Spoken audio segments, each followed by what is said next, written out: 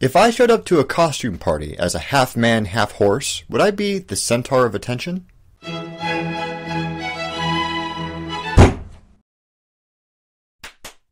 Eyes here. It's not an easy task I'm setting before you here. This is a 6-minute video with lots of information and few breaks, and it's embedded in a website that's absolutely designed for your eyes to wander to something that looks interesting and click on it instead of paying attention. And you are paying. They don't call it the attention economy for nothing. Your focus and your engagement are worth big bucks. Attention is an extraordinarily important part of cognition, on par with thought.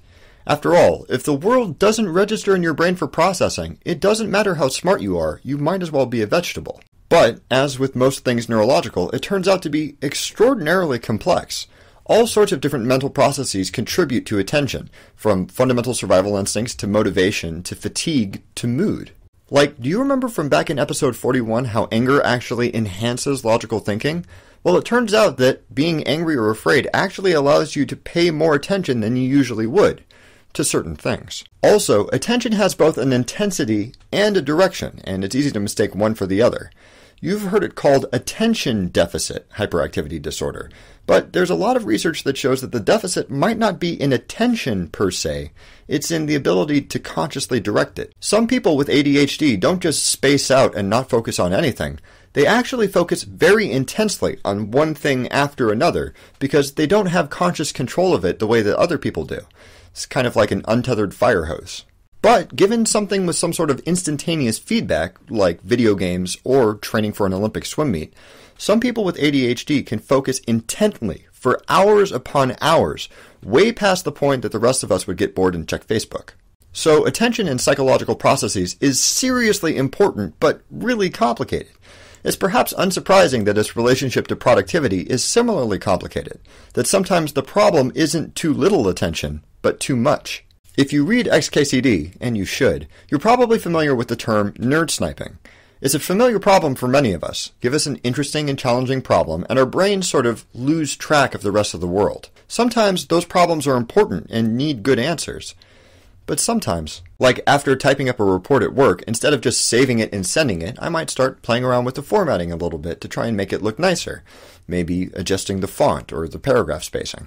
2 hours later, when I wake up, I've got about 20 tabs of Wikipedia open in my browser about typesetting, and a couple of pages of hand calculations on my desk while I'm wondering just how many decimal points the line spacing dialog box of Microsoft Word can handle. Nerd sniping probably happens due to different psychological processes than ADHD, but it's still fundamentally a problem of attention, and it can have serious impact. Losing track of the scope and context of some part of a problem can be just as bad as not working on it at all. On the other hand, Professor Mihai, or Mike Csikszentmihalyi, has done a lot of really interesting research about the productive side of that sort of hyper-focused phenomenon, what he's termed flow. Now, flow is frequently appropriated by New Agey self-help book authors, people Mike refers to as the happy face people, as a sort of justification for all sorts of crazy stuff that's not supported by research. But, as presented by Mike, flow is an empirically compelling framework for thinking about the psychology of being in the zone, a sort of intersection between intense focus and productivity. According to Csikszentmihalyi, there's a special state of human consciousness called flow, where the world sort of drops away and the execution of a particular task becomes the sole focus of a person's entire attention, very much like a nerd sniping trance. Some of the indicators of flow include a loss of self-awareness, a loss of time awareness, and a sensation that the task is somehow performing itself. A person who's in the zone might feel as though they've become a conduit for the activity, whether it's writing poetry or sinking free throws. Csikszentmihalyi has also suggested that finding an activity with which one can achieve flow is a powerful force for personal growth and happiness. He's advocated for businesses and educational institutions to foster environments that are conducive to being in the zone, to get the absolute best work out of people, instead of just generic productivity. I can only assume that Google, Pixar, and IDEO continue to snicker quietly to themselves while doing precisely that. Flow sounds great, and the people who experience it say that it's a fantastic, rapturous feeling. But Mike has acknowledged that there is a potential dark side to losing yourself in your work. If you've ever read Mary Shelley's Frankenstein, you probably understand the severity of what it means to be in the zone if you don't know where you're going. Flow can be great for feeling good and getting stuff done, but exactly what you're getting done, That's another thing entirely. I mean, some of the scientists who were very excited to be working on the Manhattan Project got a rude awakening at the Trinity test of the first atomic bomb. Solving the riddle of atomic energy was exciting, challenging, and rewarding work, but the reality of that mushroom cloud? Not so fun for everybody.